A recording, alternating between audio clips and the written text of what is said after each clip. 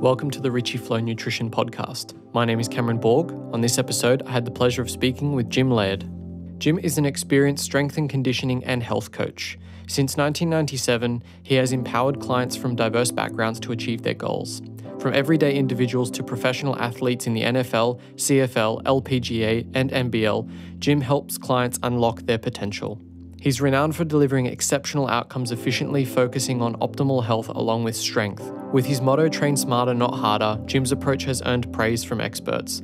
Partnering with Dr. Leland Stillman, he brings a unique coaching style that combines fitness, nature, and outdoor activities for overall well-being. He has recently moved to Nicaragua, where he's building a gym on the beach to allow people to focus on their strength in an environment that is actually healthy. I've known Jim for a few years now, and he's just one of those special people whose wisdom and extremely generous approach to coaching pulls into focus what really matters when you're trying to help people make meaningful changes in their lives.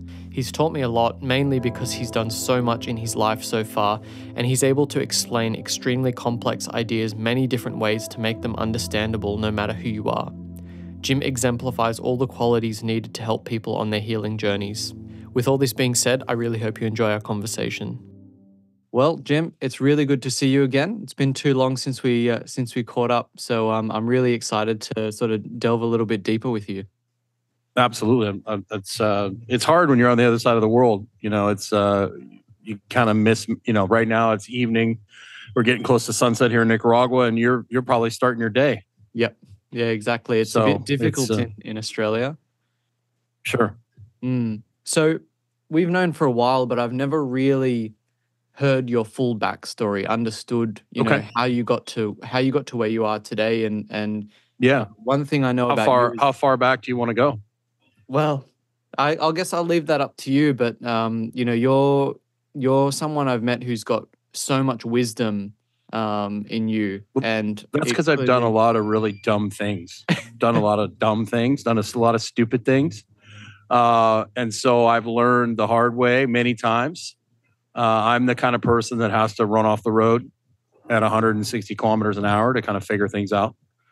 I'll talk metric. I am Canadian, so I can talk metric with you. But yeah, I've had a lot of great, amazing mentors. I've destroyed my health in many, many different ways, and I've had to rebuild my life a number of different times. So that's a big part of what has allowed me to help a lot of other people, and a lot of people resonate with me because they might not have been as extreme as I was or am, but I can relate to a lot of people having a hard time learning how to manage being driven, knowing when to rest and when to push. I think a lot of people really struggle with that, and then I think a big part of who I am was learning how to really have a good relationship with myself. I didn't have a good relationship with myself for a long time. I had a incredibly horrible childhood. I mean, horrible is in relative terms. I mean, you can read. There's a lot of people who have had a lot worse off than I have had, but you know, it wasn't great, and a lot of the problems I got myself into were me trying to find value in myself through activities, and that usually doesn't end well. So there's a lot of you know, trial and error, and I think a lot of people that are highly driven, a lot of highly successful athletes, generally a lot of them are dealing with trauma. Right. And so what happens when you deal with that trauma and you forgive some people and you move on from those things, then why do you train? Like, you kind of have to find a new motivation to, so a lot of that was reinventing myself. Like, why am I actually training hard? You know, I'm not doing it to manage anger anymore. I mean, we can, you know, I've been all over the place, but we can start wherever you like. But I think, you know, I've been on the high level performance things, pushing performance wise. You know, I played college football. I wrestled at a high level. I competed in powerlifting at a high level. I've trained and mentored under some of the greatest coaches in the world. I've competed against some very amazing people in different sports, MMA, wrestling, football. so I've been on the performance side of things, and then I've also had to deal with the health side of things, where I've, have had to basically really have come to Jesus moments and really get myself in a better place on two separate occasions, where my life was literally on the line. So most people haven't been on both sides of the spectrum. I've been on both. So a lot of people have either been on one or the other, and I've been on both multiple times. So Yeah, I mean, it's super interesting you bringing up the trauma aspect. This is something that a couple of years ago became very clear in my mind how important it was, not only in mental health, but also how it manifests physically.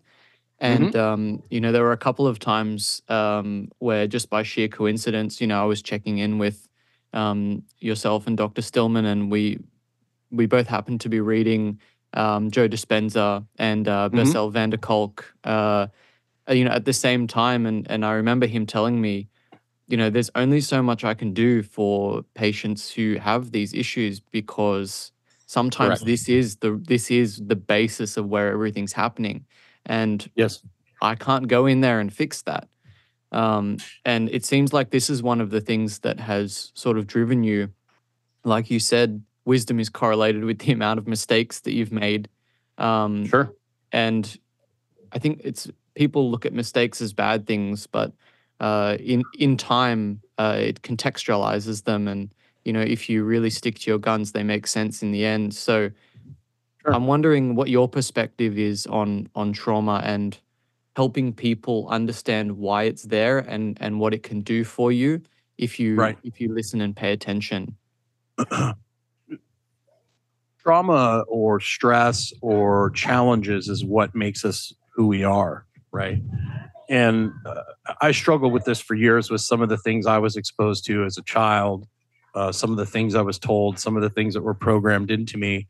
Why is this? Why? But then I changed it over to, okay, this was a narrative that I had no choice, that was put in front of me, that I can literally reprogram, and then I can do things to help other people, right? The Body Keeps Score is an incredible book. Some of the things that these people have gone through, I just am amazed. I don't know if you've read that book or not, but if you haven't read it, I would seriously, when you read it, just be aware that there's going to be some really crazy stuff that you're going to be exposed to, that some things that I just even couldn't imagine, some of these things these people have gone through, and they're able to overcome it.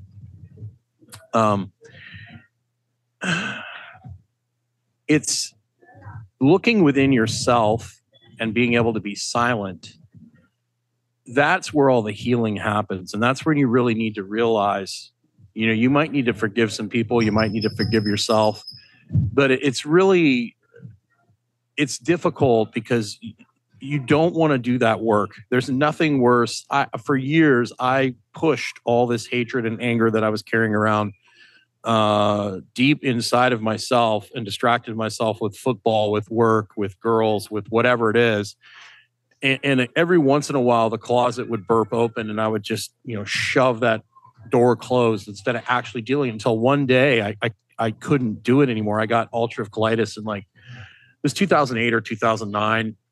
Yeah, it was around, yeah, somewhere in there. There was the combination of, I was in a car wreck. I broke. I was coming out of a bad relationship. I had the financial crisis had hit, and instead of me being smarter and reducing my spending and all that, I started bouncing at a nightclub on the weekends, plus working from 5 a.m. till 6 or 8 at night, in the gym, plus training like a maniac. I was competing in powerlifting at the time. And I ended up, just one day, sat on the toilet, and I was like, oh my gosh, just about bled to death, went to the hospital, the whole deal. And I was just like, whoa, I've got to make some serious changes. Started doing some reading, and it was like, okay, autoimmune disease, ulcerative colitis usually involves trauma, car accidents. Usually, I started looking into people like Paul Chek. That's when I ran across Rob Wolf, who I'd met actually in college. Very interesting. But I realized like what a shit show my life was, right? And that I was using sports and work and all these things to manage all these things that were spinning around in my head. And I finally, came to the conclusion that I needed to not only learn how to relax, which I had no idea how to do. I thought a day off from the gym was basically not training, right? But when you have a 12 or 14-hour workday, and you're training, multiple sports teams, and you've got all this stuff going on, that's not a day off from the gym, right? That's not a day off in general. And then so I had to learn how to like shut off, and it took me a long time. So I changed my diet. I started managing my stress. I started learning about like the stress bathtub, and I emptied my bathtub, and I made my bathtub bigger through doing things like float tank and meditation, walking, learning from Paul Chek. You got to work in so you can work out. And then changing my diet helped. And then I started using nicotine in moderate dosages, and that really helped with my colitis, and then acupuncture and all those sort of things. And I got myself under control. And that's when I really started to implement, the importance of sleep and rest with my clients. And I got even better results with my clients. And that's what, it amazes me that there's all this information now, and people are like, well, you have to do this and you have to do that. I mean, I've seen people get better just by walking outside a couple times a day and drinking more water, and that makes them better. That gets them what they want.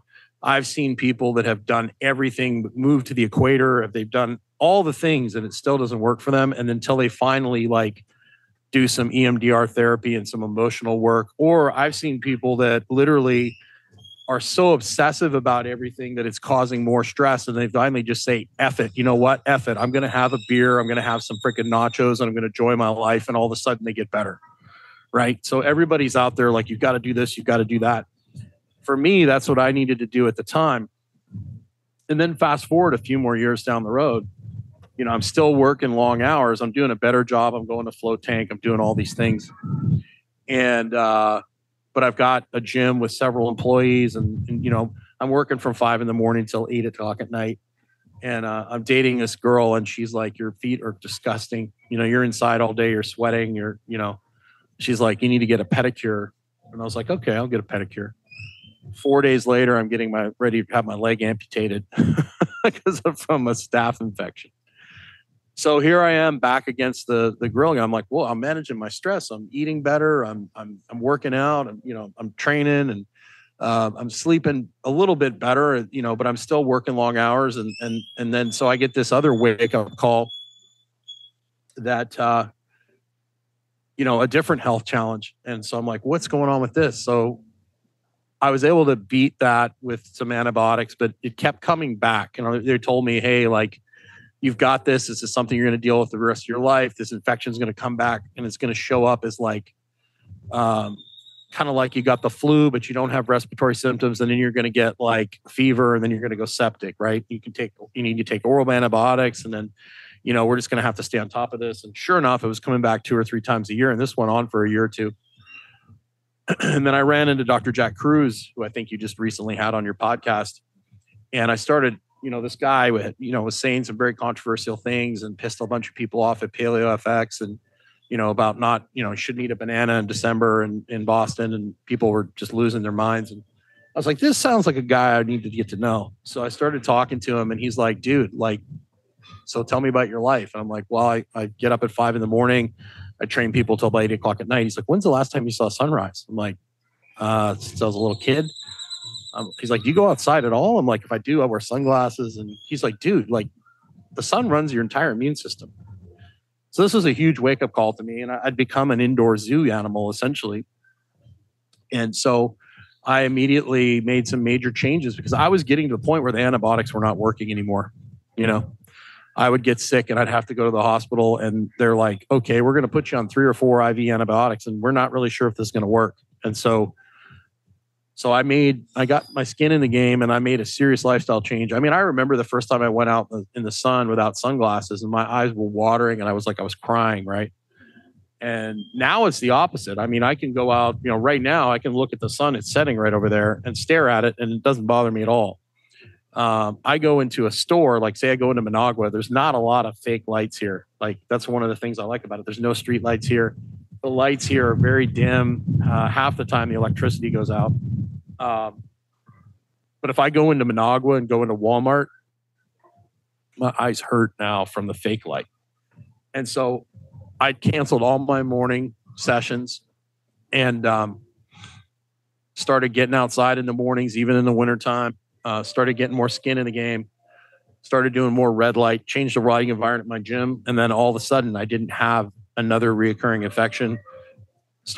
Went to a couple of Dr. Cruz's events. That's where I met Dr. Stillman, started hanging out with Dr. Stillman. And that's when, I really started looking into opening a gym outdoors because I really felt guilty because I was like, okay, I have a platform where I can share people the importance of circadian rhythms. But I was like, okay, so I'm telling people to manage their stress. I'm telling people that, but then again, they're spending all day indoors and then I'm bringing them into an indoor gym, right? So I started using the gym to talk to them about getting outside and walking and all that sort of thing. And it really helped.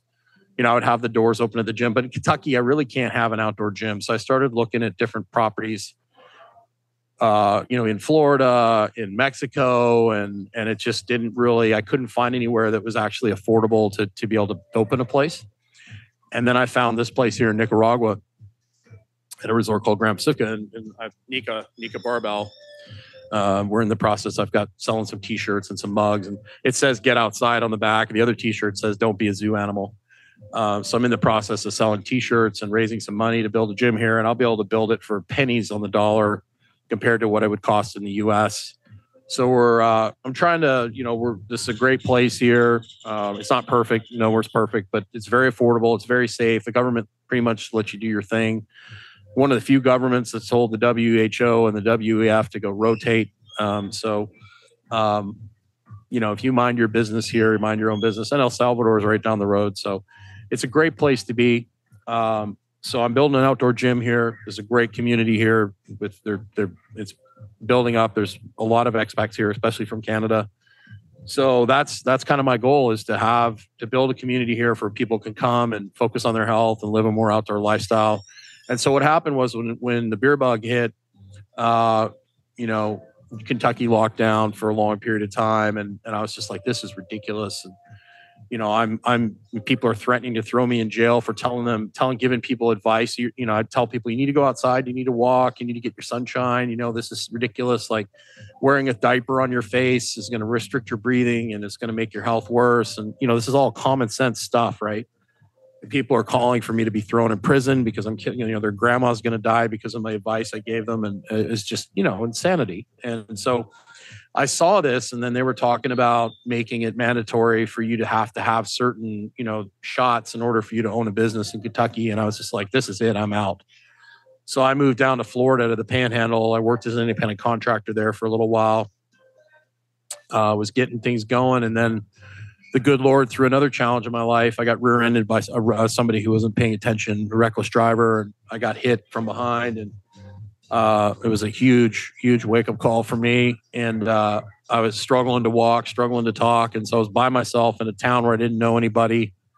And it really sped the process up for me to work with Dr. Stillman. And so I'd started working with Dr. Stillman, but I was still training people in person. So I was making a good chunk of my money from training kids in person and working at a gym in Santa Rosa Beach. And it was good. It was starting to pick momentum, was starting to get going. But then that accident happened. I couldn't work. My vehicle was written off. I was down to a motorcycle. And when you have a head injury and you can barely talk, it's probably not a good idea to ride a motorcycle. So I was literally out in the middle of nowhere, like 35, 40 minutes from the nearest grocery store. I didn't know anybody. And it was bad. It was a hard time in my life. And so I just stuck to the basics. I crawled on my hands and knees and got out into into the sun. That was my goal. And then, with the help of Dr. Stillman and some of my friends and a lot of my clients from Kentucky chipped in. And I was in such a bad place. I started a GoFundMe. That's how bad it was. And so a lot of people supported me. I was very grateful for that. And then that's when I started, working with Dr. Stillman, and we started integrating coaching into what we're doing. Because, when I started working with Dr. Stillman, he didn't really realize how much reinforcement and how much it takes to make somebody change their lifestyle and change their behavior. He would, like a typical medical doctor, he would check in with somebody and then talk to them again in 3 months. And, he'd always be like, well, did you move on to the next lesson? We would have this curriculum. And I'm like, well, they haven't even done what we taught them in the first lesson. So we're not going to move on until they actually, we have our 5 fundamental habits, which is get outside 3 times a day, walk outside 3 times a day after meals, eat a protein at every meal, drink high quality water, preferably spring water, get the lights off at night, and then have a social life. Those are our 5 fundamental things. And those are the things we hammer with everybody. If you don't have those 5 things down, that's your foundation of everything. There might be other things that are contributing, but that's really the thing that we really want to nail first. And, time and time again, he'd be like, oh, so they haven't, and it would take me a couple weeks, a month or 2 to get people to buy in on the first two habits or so. And then all of a sudden they'd finally buy in and they'd be like, oh, I feel so much better. But, why are we going to dump all this other stuff on people if they're not doing the basics, right? And so we really started integrating the coaching into the medical practice and started getting incredible results. And then we started a coaching program so we could work with more people, because you can't, we can only work with people in Florida and New York where we're licensed, or where he's licensed, and where our staff are licensed. And then that way with the coaching program, we can work with people from all over the world.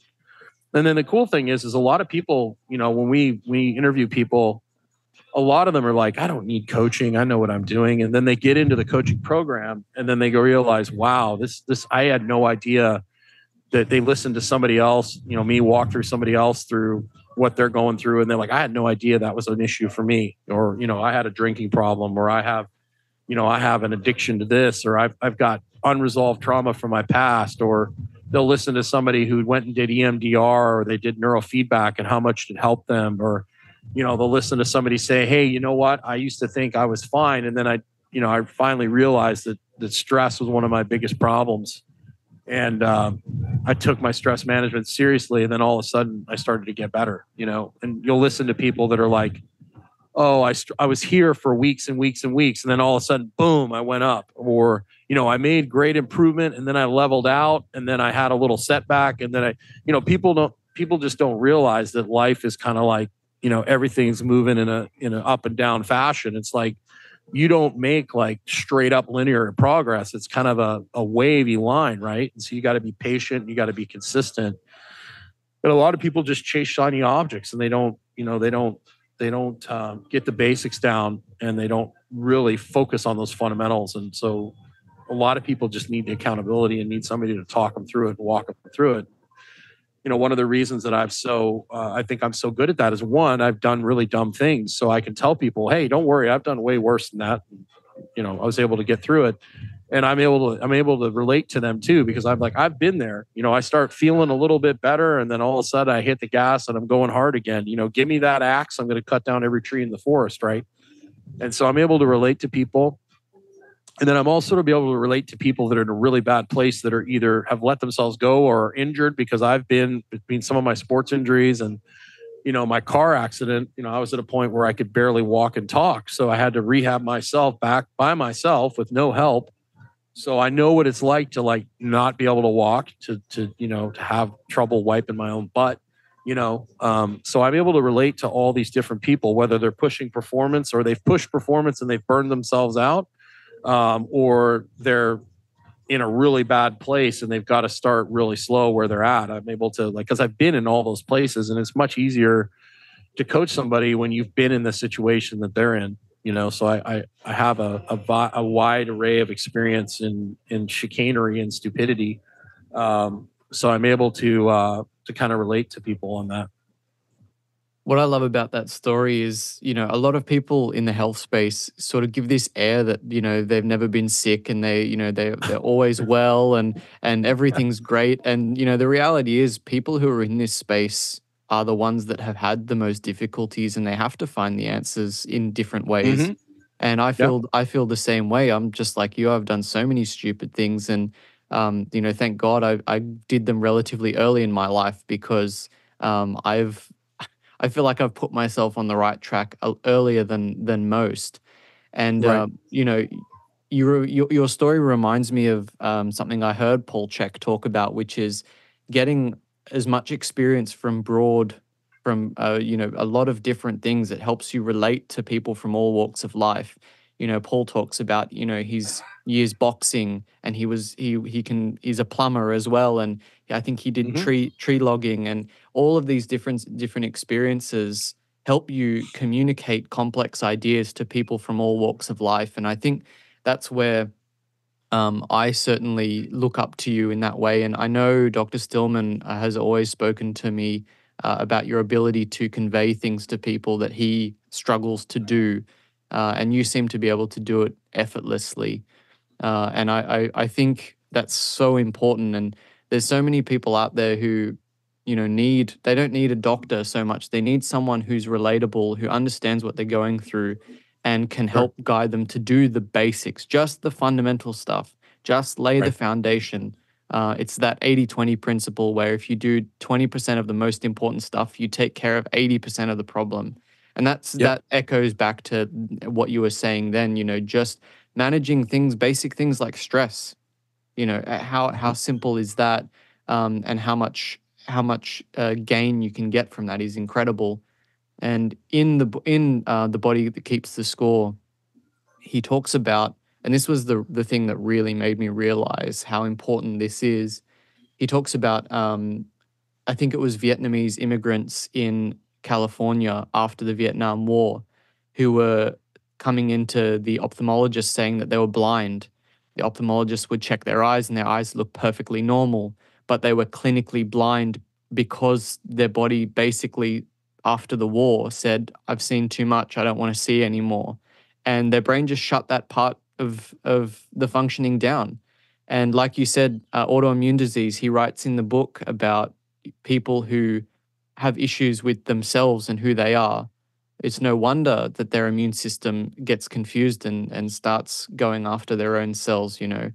And I think that sits at the heart of a lot of people's problems is just these really basic things about your relationship with yourself and the people around you.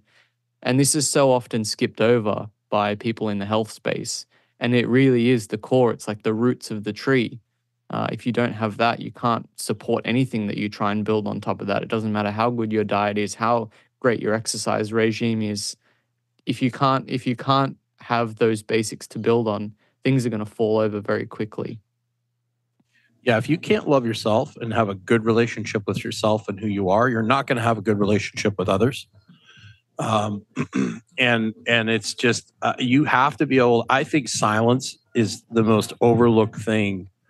You know, obviously, I think circadian rhythm and getting outside and living an outdoor lifestyle is the foundation of health. And I think it's one of the reasons why people are really struggling today. But I also think right there with being outside in nature is silence.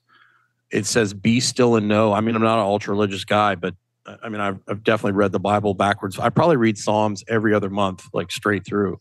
It has one of my favorite Bible verses, which is it's better to sit on the corner of a rooftop than live with a quarrelsome woman. Of course, you can put person in there instead of woman, but it's one of my favorite Bible verses of all time.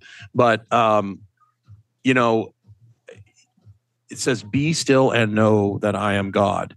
And Jesus himself would go off into the mountains by himself to sit in silence. Okay. And if it's that important for Jesus to go out and be in silence, how important is it for us? The modern world has taken silence from us. And silence, I think, is when the body kind of regurgitates and resets the hard drive.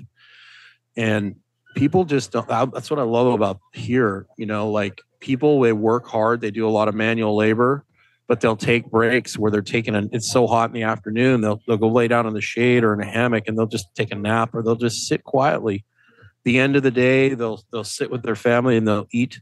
You know, like I went for dinner this afternoon. It took me 30 minutes to get my dinner and I didn't care. I just relaxed and observed. And there was like chickens running around and little kids. And the culture here is just so laid back, right? And our modern culture, we're literally, it's like I tell people all the time, it's kind of like you're sitting in your car, revving the engine, full blast and you're not driving anywhere, right? And then people wonder why they're exhausted. And then they they're like, all day they've been revving their vehicle. And then they try to go work out. And it's like they're emotionally and physically exhausted. And then they go and try and work out on top of that. A lot of people will poo-poo the Aura Ring. And I like it because you can wear it in airplane mode. Some people will say that they don't like it because it emits some light, which, okay, sure. It emits a little bit of light. I was working with a lady who had been to just about every high-level functional medicine doctor, expert, paid thousands and thousands of dollars. No one could tell her why she was exhausted. I spent 5 minutes with her, and this lady sounded like a chipmunk. I mean, she literally was like a machine gun. She was just... I was like, you need to slow down. So I made her get an Aura Ring, right? And I like it because you can wear it in airplane mode. But for some people, it's going to show you the data. And even if they just wear it for a few weeks, so they can just kind of become aware of how much stress they're under.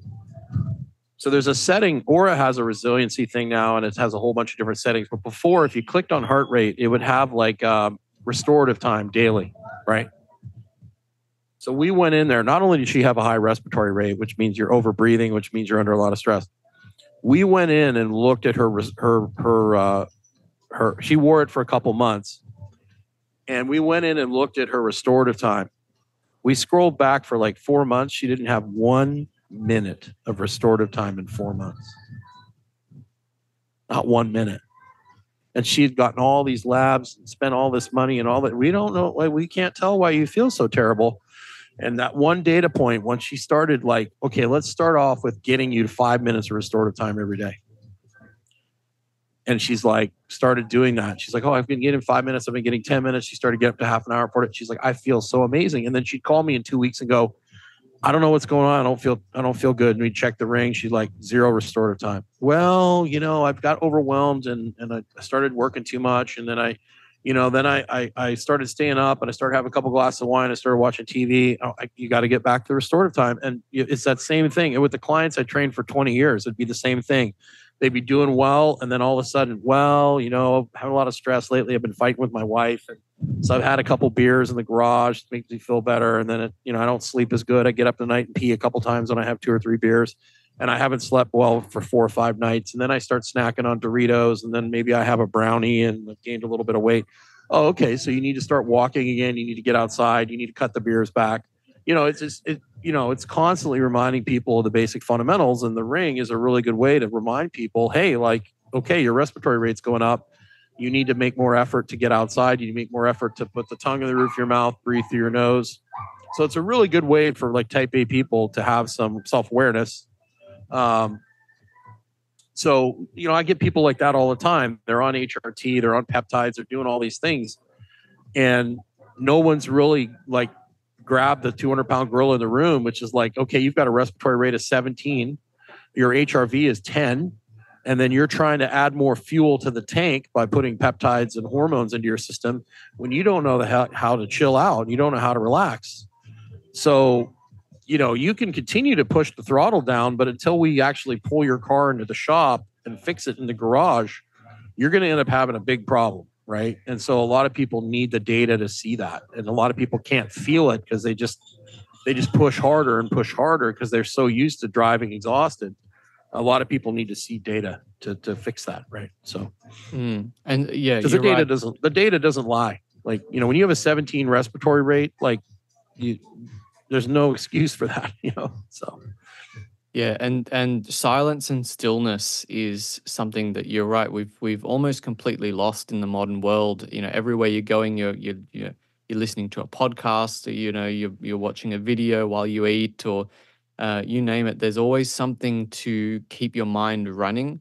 And I'm a victim of this as well. I have to remind myself when I go for a walk to not download any podcasts and just to walk and to not just give myself an hour where nothing is, going through my mind. Nothing is, occupying my thoughts. Sometimes I'm resistant to that because I'm like, well, that's an hour I could be using to like listen to something interesting and learn. But you have to realize that silence is equally important. you can't just be trying to learn and fill your mind up with stuff all the time, because like you said, you're going to reach a tipping point. Your stress bathtub is going to overfill, and you need to give yourself time to empty it. And this is something that's lost on a lot of people, I think. And they, like you said, the burnout thing is very, very big today, particularly in women. I think we could both agree that um, they just they have a tendency to not stop, and to think that if there's any time spent doing little to, like you said, empty that tub, it's seen as a waste of time. And I think we need to change the way we look at downtime, change the way we look at prioritizing silence, even if it's just, saying the rosary. It's incredibly, even if you're not particularly religious, just say the rosary, because it's going to slow your respiratory rate down. It's going to take your mind off things. It's going to get you to focus on something that's not normally a part of what you're doing, and it's just sort of detached from your life in a sense. And I think this is something that conventional medicine is just completely, um, you know, inadequately dealing with. What do you see as the things in conventional medicine that plague the people that you see most? What was conventional medicine missing or getting wrong the most, that Well, people should I would start say thinking about? circadian rhythm, circadian biology, period. Yep. Like there's no emphasis on light. Uh, also just covering up symptoms. There's no education on lifestyle change, or even in, you look at natural or integrative medicine. They just do the same thing, Yep. but with supplements, right? Yep. What we do with what I do with Dr. Stillman is about, okay, the supplements are a tool. And there's people that'll say, well, we don't need supplements at all. And, all you need is enough sun and just move closer to the equator, which, does help in some ways. There's people that can't do that. Right. Our thing is like, look, let's check off as many of these low hanging fruit things as we can. And then if we can use supplements to speed the process up, or we want to make sure it's targeted, we're not just throwing shit against the wall. Right. But we want to have a foundation of fundamentals so that we actually improve overall health. Instead of getting focused on a specific disease or disorder, we're focusing on overall health and well-being in general, right? Because a lot of people get married to their disease. They literally becomes their identity, right? And they get super obsessed and focused on whether it's Lyme disease or chronic fatigue or whatever it is. Well, let's get focused on building resiliency, and like teaching you that, hey, if you start getting outside and getting sunshine, you start walking every day, you start giving yourself better nutrition, we're going to make you more resilient. We're going to make it so that your body can defeat this thing that you have, right? We're going to improve your redox potential, which basically is like, increasing your stress bathtub. So that's kind of the attitude that we really try and adhere and give people. And then it's about educating people on trade-offs, right? Okay, so you want to do X, you want to do Z. All right, well, have this benefit. There might be this, side effect. Everything has a price, right? Mm-hmm. And really what Dr. Stillman and I do, okay, so you want to be a hard charger and you want to push, well, it might affect your longevity, right? So educating people like, okay, so you want to live as long as possible. Well, you probably don't want to be a high level performer. You want to flirt with performance. You don't want to marry it. Okay. So you want to be able to throw your wife over your shoulder and carry her up the stairs until the day you die. Well, you're probably going to die a little younger. Right. So a lot of it is just educating people on, like, I'm not going to live to 90 something years old. Like, it's like I'm 5'10", I'm 250 pounds, I'm lean, but I've got a shit ton of muscle mass. I still lift heavy things. I've abused my body in a million different ways. I think the lifestyle changes that I've made will help with my longevity. And I don't know if I'd want to live that long with the way I've, driven my body like a stolen car, right? I feel pretty good. I just turned 49. But, I definitely don't want to be a decrepit old guy. I'm going to definitely slow down. I've started doing things like Tai Chi, which is the complete opposite. I'm a top fuel dragster. I think that's the other thing people don't understand either, even in medicine. they think everybody can do the same things and everybody, it's a one size fits all. My body type is very different than Dr. Stillman's, right? I'm built more like a top fuel dragster. Dr. Stillman's more of like I'd call him like a Lexus, or like maybe like a Toyota Avalon or something like that. That's the way he's never going to be able to lift really heavy things. He's a decent athlete. He's better at rotational sports. He's better at moving than I am, but I'm better at like seek and destroy. Like I'm kind of like the guy from X-Men that runs through the walls, like the Juggernaut. That's kind of the way I'm built. So not understanding different people's structure and that different people have different, like if you look at like Olympic swimmers, they all look the same, right? Same with sprinters. There'll be the short, stocky guys, and then there'll be the Usain Bolts, but they all pretty much look the same. And that's just because that body type is really good at activity. So I think a lot of times people will think, well, running is good for everybody. No, it's not. Some people are just not good at running, and it's probably going to make them worse, right? So tailoring your advice to the person that you're dealing with, like, is a big factor. But I just think conventional medicine has just basically gotten into symptom management, right? It's amazing at, if I get a head injury or I break an arm or like I'm bleeding out on the side of the road, like put me in a helicopter and fly me to the best ER, right? They'll keep me from dying.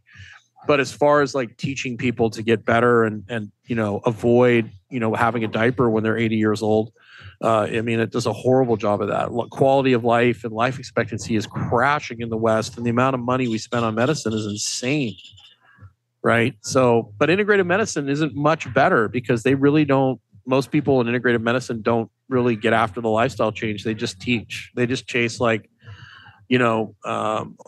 a lot of detox protocols or parasite cleanses, and those things have their place, but we see a lot of people that aren't in a very good place that do those things, and it just absolutely wrecks them instead of focusing on like the basic fundamental things and getting people in a better place, putting people on all these different cleanses and stuff that can be just as harmful as some of the stuff that's being done in conventional medicine, Yeah, it's mirrors exactly what I see. I work in a hospital. It's kind of ground zero for what you were just talking about. And, I always think if you take the prescription pad away from the doctors that I work with, they got nothing. They have absolutely nothing to work with. And, it's funny to me how many vegetarian Indians come in. And, because I get to see all their labs, they all have like the worst diabetes I've ever seen. They have extremely elevated triglycerides and they're all thin. So they don't have that much excess adiposity. Skinny fat.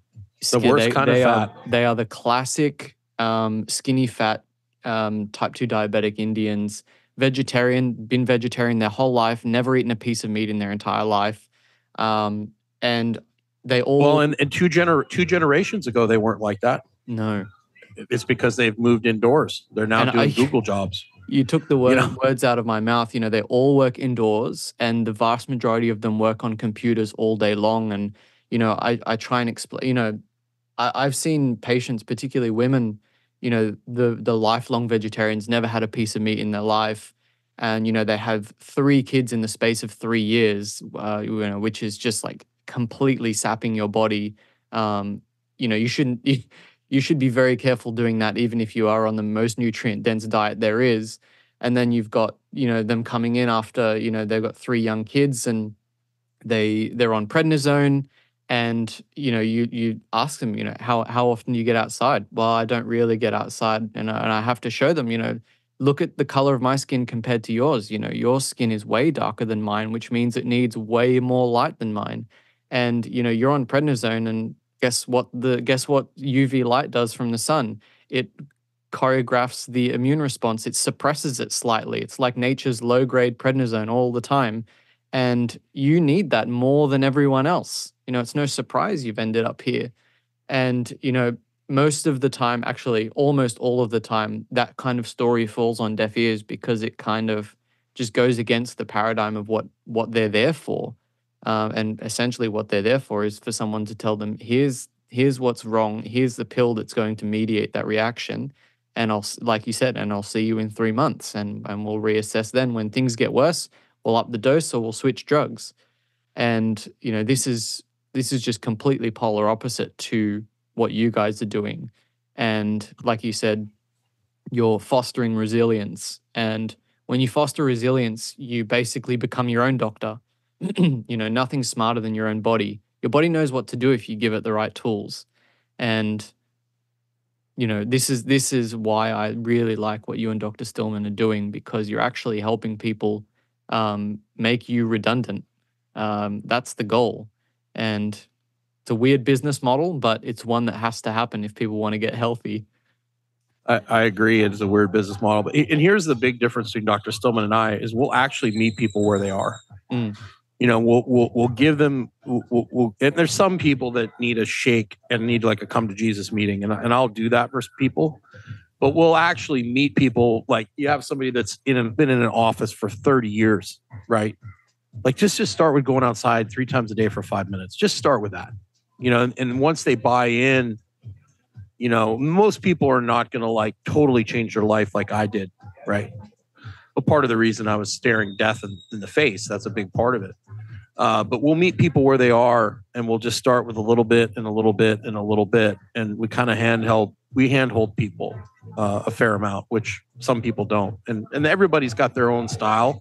So that's totally fine. And we need that. It's like, I compare like Baptist fire and brimstone minister to like, somebody who's a little more laid back. There's a different kind of a coach and approach. Like some people need to be like slapped in the face and like shook and be like, you got to make a change or you're going to die tomorrow. Right. Yeah. Some people need sternness and some people need a hug and they need to be able to cry. And then you need to get them on their feet. So we're somewhere in the middle there, and it depends. I'm able to kind of change my personality according to who I'm working with. And, you said something before that I tell you what, if you want to be a coach, do as many things as you can. I mean, I've bounced in nightclubs. I worked at a 5-star hotel in Aspen. I did high-end security bodyguard work all over the world. I worked in an elementary school. I was a strength, I worked in schools. I worked at a place called Canadian Tire. I worked in the oil rigs. I mean, I have worked in every job you could possibly imagine. Just about anyone I talk to, I at least know like more or less what their country's like. I might know one city in their country. I kind of know a little bit about the history of their country, and I'm able to at least talk to somebody. Or if I'm on a call, I'll look up the person where they're from. And if I've never been there, I'll look it up on Google and at least read a little bit about it so I can ask them a question about it and at least get some like, I love Australian rules football. It's such a violent sport. It's amazing. And so, Aussie rules is one of my favorite things. And, I'm from a Commonwealth country. So when I talk to, South Africans and Aussies and New Zealanders, and we can talk Rugby World Cup and all that kind of stuff. And it really gets people excited. But my dad is a fine example of the modern medical system. He was a night shift worker, got colitis. They put him on prednisone. He gained a bunch of weight, no dietary changes. They never talked about, hey, you might want to stop working night shift. Then he ends up with a colostomy bag. Then he's, on diabetes medication, and I tried to help him with that. And of course, they recommended 6 to 8 servings of fruits and bread and rice a day as a type 2 diabetic. And it just kept getting worse and worse. Like, up the metformin, then you're on insulin, and no talk of managing, getting outside, doing some strength training. Maybe let's cut back on those refined carbohydrates just a little bit, So my dad is a prime example of somebody in the modern medical system that just, on to the next drug, on to the next, no resetting of lifestyle, no, hey, you've got the diabetes and you've had half your freaking colon, you've had your colon removed. You might want to stop working night shift, But no, I'll continue to eat pizza at 3:00 in the morning and Chinese food at 3:00 in the morning on night shift, Luckily I didn't go down that path, but we're just trying to really help encourage people to be their own. And I did that the same in my gym too. I really wanted to educate people on teaching them how to train and making sure they weren't going to be like a slave to me, so to speak. But the majority of the people that I had trained for 20 years because they liked the fact that I made it simple for them. I helped guide them and I helped give them accountability. It was more of a mentorship type relationship. And we deal with that a lot, in Dr. Stillman's, in our practice. A lot of people love coming to the calls to listen to what other people have to say. And then they also just love having rational people that get on a call and have a good discussion, because there's just so many people that are like, to try and find somebody that can have a reasonable discussion. Like, even if we agree to disagree on something, we can at least present each side. I might even, this is something I do, I will pick the other side of the argument just to see how people react. Like, if I'm talking to somebody and they seem really dug into their opinion, I'll just all of a sudden flip it and take the other argument just to see if they're going to personally attack me and call me a lunatic. I'll just do that. Whether it's vaccines or whatever it is, the topic, I'll take the opposite argument just to see how they handle it. And if they can have a reasonable discussion with me based on point by point argument and not make it personal, then I know that's somebody I can trust. But if they can't have a debate with me and disagree with me, if they go right for the, like, you're a clown, you're a loser, whatever, call me whatever you want, then I know I can't trust that person. So I'll do that on purpose sometimes just to see what kind of person I'm dealing with. I'll pick the opposite argument just to see what's going on. And it's good for me too. I think everybody should be able to argue both sides of an argument. We used to do that in school when I was growing up. You would have to take both sides and you'd have to argue each side. That's how you critically think. And that has been taken away from us too. We could do a whole show on critical thinking and the zombieization of people, particularly children. It's just downright scary. Yeah, logic and critical thinking should be at the forefront. This is something that I've been thinking so much about recently is, clearly our health has shifted dramatically over the last 100 years. We know it's not genetic because genetics don't work that fast. So we know it's environment.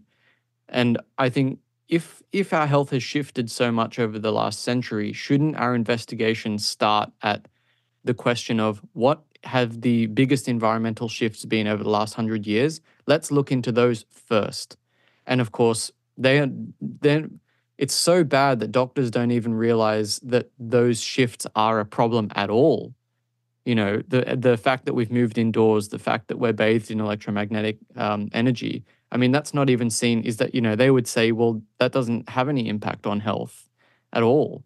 So I think there's this chasm between the medical side of things and what's actually going on with the environment and how the environment is shaping our health. And all the data's there. They're just choosing to ignore it. Yeah. Look at Great Britain. People are not going out in the sun in Great Britain. They are covering themselves in tarps. The more they avoid the sun, the higher the skin cancer rates go. Shouldn't that be like a huge, like, ding, ding, ding, ding, ding? Oh, guess what? Everyone all over the world is spending more time inside in air-conditioned homes and less time outside. Oh, blood pressure rates are going up everywhere in the world.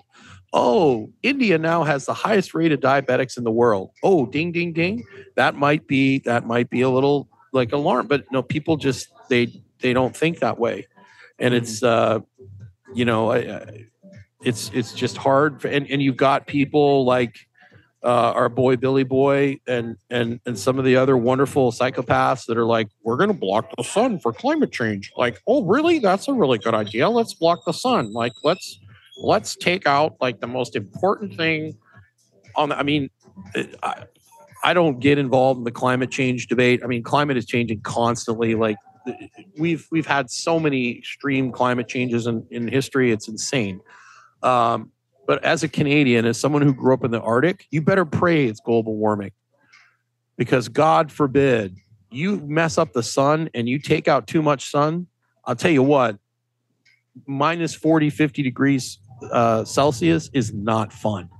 And it only takes a little bit of dust in the atmosphere to dramatically change the climate. And global warming, it's always easier to deal with a little bit warmer climate than it is to deal with, minus 50 degrees Celsius. Oh, gosh. I'm What's glad. What's the coldest you've ever experienced? I've been to Scandinavia in winter. But it was quite mild. I think the coldest day we were there was -2. Okay. But prior to me, Celsius. Okay, that's not cold. That's not cold. Prior to that, I mean, Sydney in winter at night might get to like 2, maybe. Okay, so where I'm from in Edmonton, it'll be -40 degrees Celsius, which is cold, but without a wind, it's actually not that bad. With a wind chill, it's horrible, but you can take a boiling pot of water outside in 40 below, boiling, and throw it up in the air, and it'll turn to snow instantly. See, I'm glad I've never experienced that before. And here's the thing: when it's 40 below with a wind, you'll see people walking backwards down the street. Because if you walk head on into 40 below with a wind, it'll collapse your lungs. That was something I noticed in Scandinavia, was that I found it very, very difficult to breathe through my nose because it was so damn cold. I had to breathe through my mouth all the time. And of course, I'm riding my bike all over. Yeah, you've got to slow your breathing right down, and you got to breathe as little as you possibly can. And your nose will actually, if you breathe too much, your nose will actually freeze. I've had my eyelashes freeze together. It's really funny. I'm here in Nicaragua, and I have a housekeeper, and she's great. I mean, I had to show her how to turn a washer on. She'd never seen a washing machine before. And oh man, hopefully I won't mess things up. But you gotta check this. Let's see if I can do this. Check this sunset out. Do you see that? I'm so jealous of you, Jim. I want to be there with you now. Oh, you can come stay anytime you want, man. I've got an upstairs bedroom. You're more than welcome. Come hang out. It's probably a good thing I got that girl out of there before we get more views that way. But yeah, I don't think I've told you, but I'll be moving to Sweden this year, so we'll be a little bit closer. Okay. Well, I tell you what, you can fly probably to Panama City and then to here, but you're more than welcome to come anytime.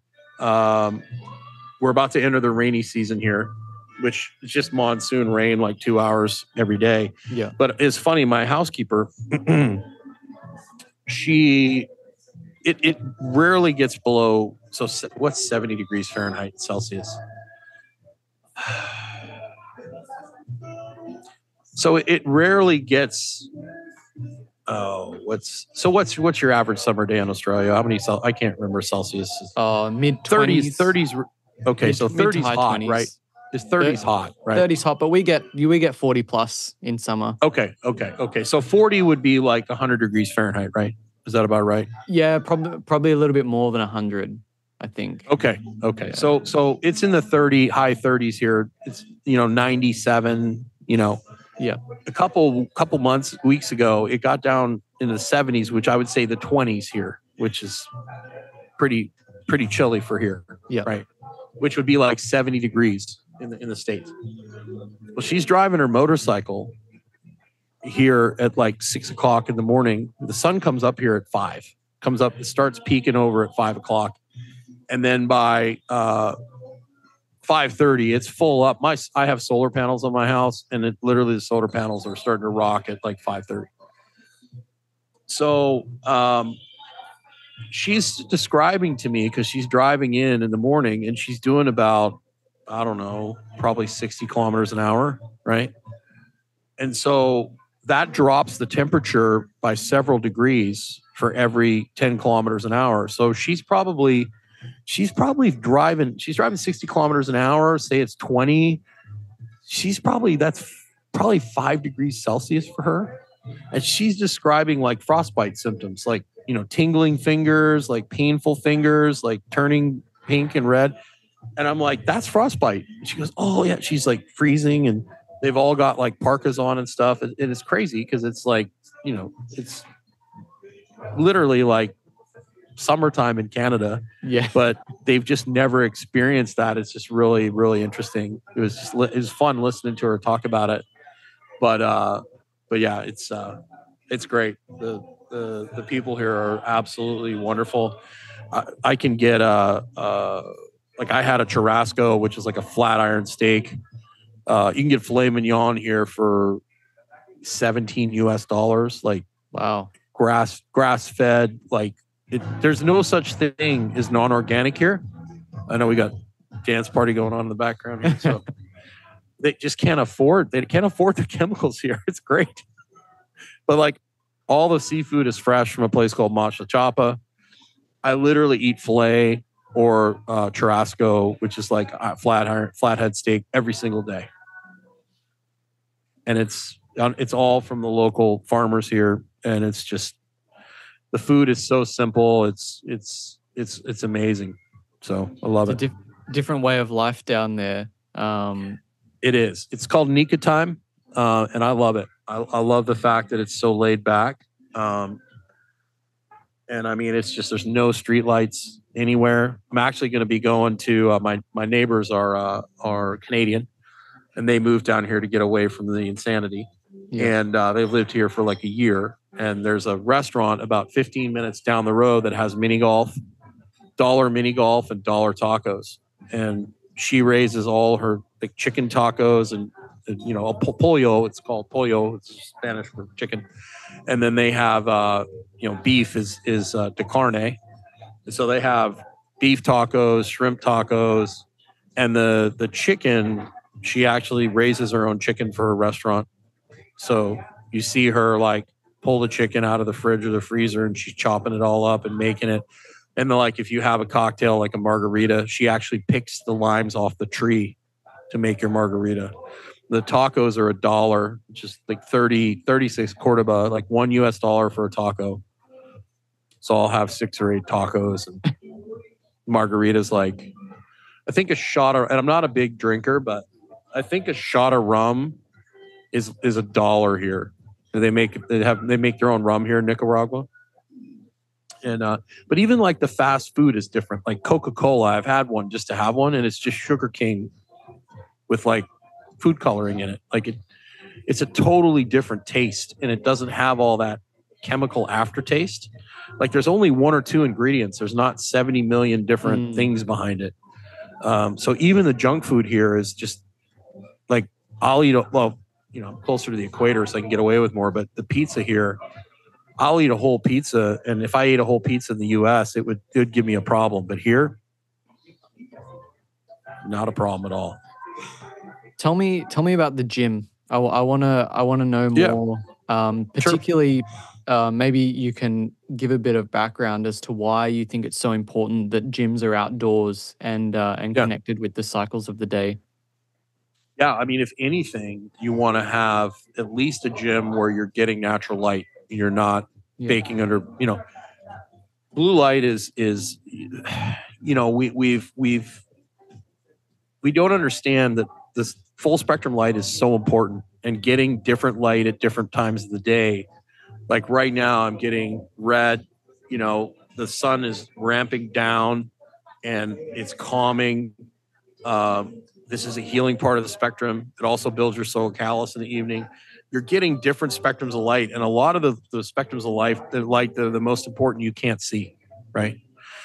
And what's happened is, in order to make things more efficient, they've taken out red, they've taken out green, they've taken away these other colors that are so important, and it's just blue. And blue raises cortisol. It makes you alert, and it's great. That's great first thing in the morning. But you need the other parts of the spectrum to basically do their thing as well. And so if you're baking under blue light all day, you're messing your insulin levels up, your cortisol levels, you're not getting the right message in your brain and for your hormones to function properly, and you're just out of line with your circadian rhythm. And if you type in circadian rhythm and cancer, circadian rhythm and heart attack, I mean, you type in circadian rhythm and it's pretty much linked to anything, everything. You'll see study after study after study linking your circadian rhythm to every kind of cancer you can imagine. Every kind of disease has a major link to circadian biology, and they don't talk about it at all. They can predict a child's mental health by how much time they spent in nature growing up. Like the kids are all running around climbing freaking palm trees here. And like I was just at a restaurant that's just outside the gate here. The little girl was running around chasing chickens all over the place in her bare feet, and like falling over and like picking up the chicken. And like, kids are allowed to be kids here and they live a more outdoor life. So it's wonderful. But especially if you're if you're in an office all day, like take a smoke break, but take a sun break instead. Get outside, get your eyes in the light, get outside multiple times a day. Let your brain know what time of day it is, and the same thing is for the gym. Like as much as you can do it, you need to get outside as much as you can. And so that's been, one of my passions is to make it so that people can work outside. Like even the gym I work out in Villa de Carmen, it's indoors, but they don't have any artificial lights. Like they don't turn lights on here because the electricity is so expensive, right? So it's not necessarily in direct sunlight, but there's no fake lights in there. Yeah. So, my gym is going to be under a palapa because you don't want to work out here at 2:00 in the afternoon in the direct sun. So it's going to be under a roof. There's going to be some equipment outside for, in the mornings and stuff like that, but it's going to be naturally lit. But I think it's just so important to spend as much time outside as you can. And you might not be able to work out directly outside, but you want to be walking outside. You want to be doing the best you can to do like I do, like this podcast out here in the middle of this outdoor restaurant, right? I do all my work on my patio. I have a upstairs patio. I have a kitchen that opens up to the outside.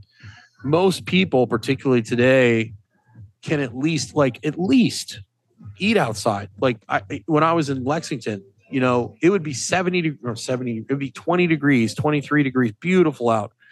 And there'd be people waiting in line for a seat inside when they could just sit outside, I did an experiment where I took my blood sugar after I ate a stack of pancakes, sitting in my underwear and fake light in my gym, and then sitting outside in the sun. And my blood sugar was dramatically lower with sunshine.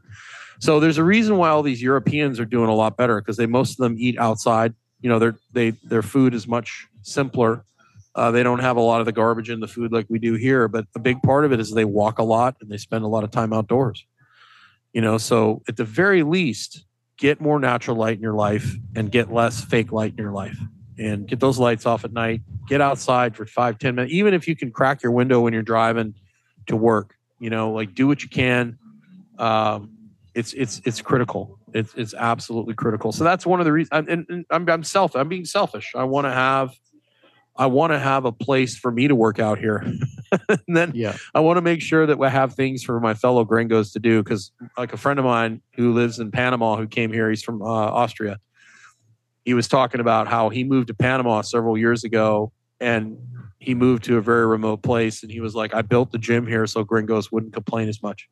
Because when, gringos are bored, they tend to complain. So part of it is for me, selfish reasons. I want to be able to not have to drive 40 minutes down the road to go to a gym. And two, I want to be able to train people when they come visit here. I want to be able to work with them in person. And then I also want people, that want to move here to have more activities and more things to do. Because there's a lot of cool things to do here, but it is a developing, I would say this place is like Costa Rica in 1960 or 1970. It's still, it's still a third world country here. Incredibly safe. It's the safest country in Central America.